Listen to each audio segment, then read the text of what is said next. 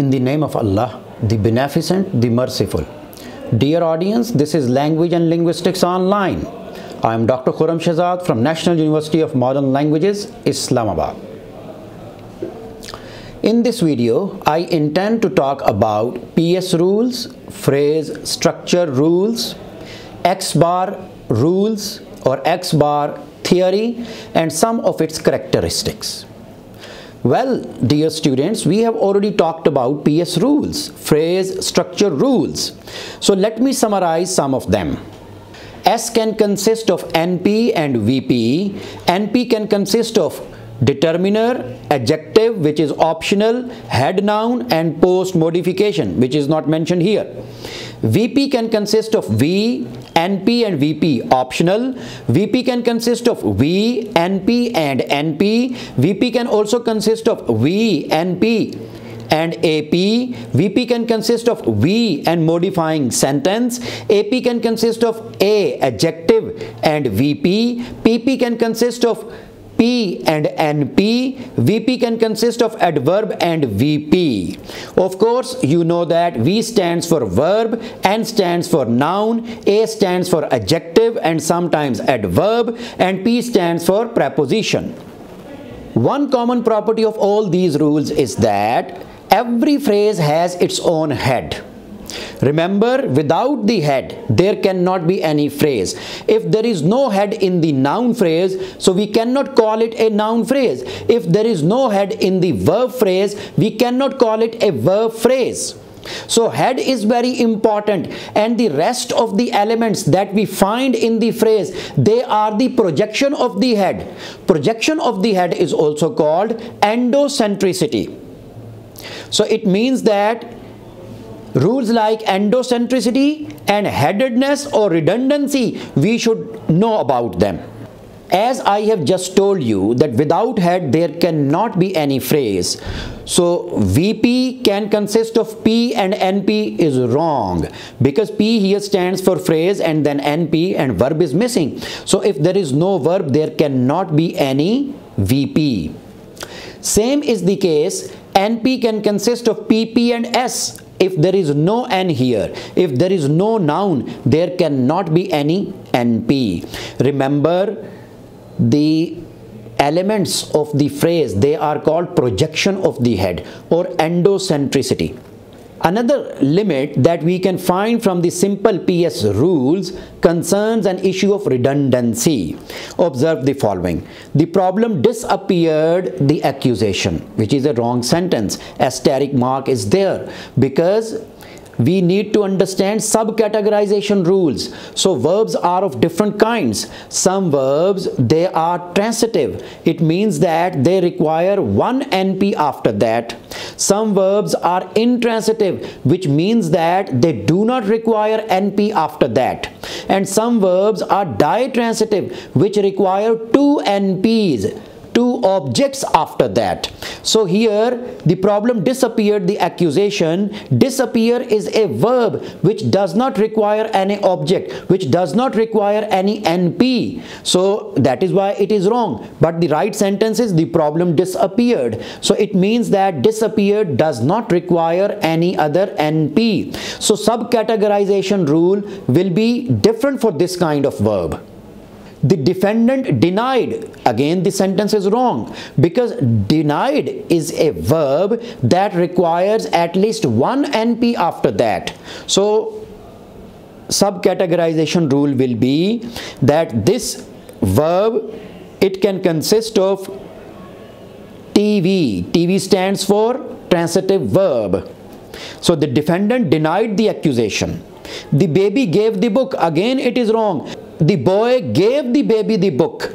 So it means that give is a verb which is ditransitive, which requires two objects after that, which requires that there should be two NPs after that. The specific pattern of complements is known as sub-categorization requirement of each verb. So here verbs are further categorized. So further categorization is called sub-categorization rule. Remember, in order to license the grammatical sentences, we need to have the following 3 VP rules. So these 3 VP rules, they will be talking about sub-categorization rules of the verb. VP can consist of IV. VP can consist of TV, which means transitive verb. It requires one NP after that, and VP can consist of DTV, which means ditransitive verb. It means it requires 2 NPs after that. Taken these all together, we see that a grammar of the type just suggested must redundantly encode the sub-categorization information both in the lexical type of each verb, DTV, and in the PS rule for the type of verb. So of course, we redundantly encode all these things in our sentences. For example, singular noun, singular verb. Plural noun, plural verb. The bird, singular, devours the worm.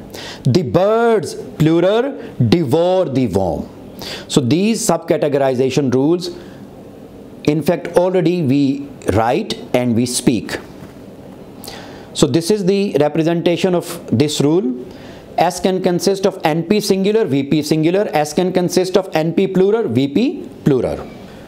Well, dear audience, the new concept that I should introduce here is specifier and intermediate phrase.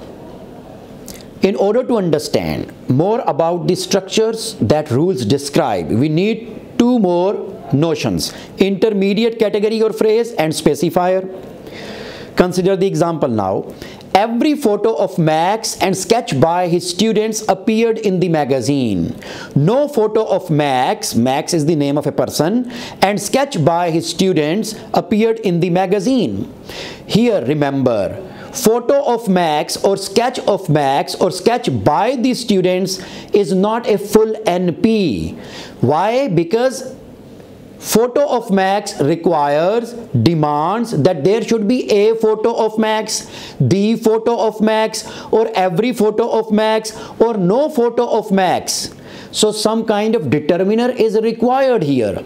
If determiner is missing and the rest of NP you are writing, it means that it is an intermediate phrase or intermediate category. So we can say that intermediate phrase is bigger than noun but shorter than full NP. Intermediate category is bigger than N, head noun, but shorter than full NP. So we cannot say photo of Max or sketch by the students. That is why it cannot be made the subject of the sentence. So here, sketch by his students appeared in the magazine is wrong. Why? Because sketch demands that there should be a sketch, the sketch, every sketch, no sketch. Some sort of specifier should be there. Some sort of determiner should be there. The expression photo of Max and sketch by his students are phrasal elements but not full NPs. So what are they? We call them intermediate phrases, notationally represented as N bar. We write N and put bar over there, N bar. So from this N bar, it will become easier to understand X bar theory. This phrase N bar is thus intuitively bigger than a noun but smaller than a full NP. So it is between the noun and the full NP, so it is an intermediate phrase or intermediate category, in the sense that it still requires a determiner from the class the, every, no, some, and the like. The complementary notion that we introduce at this point is specifier. This determiner can also be called specifier, and short form will be SPR, which can include the words just mentioned as well as phrases. So the enemy's destruction of the city. Basically here the head noun is destruction. Destruction of the city is bigger than the head noun destruction. So it is n bar.